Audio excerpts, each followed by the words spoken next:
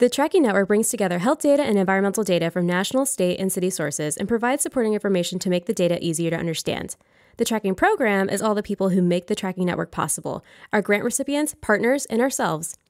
This video provides a quick overview of the Tracking Network's tools and features. On the main page here, you can access the Data Explorer, which lets users analyze and compare 700+ health measures in maps, charts, or tables, our various data dashboards to see a more complete, detailed picture of important environmental health topics, and information about state and local tracking programs. As you scroll down on this page, you will see the More Information section.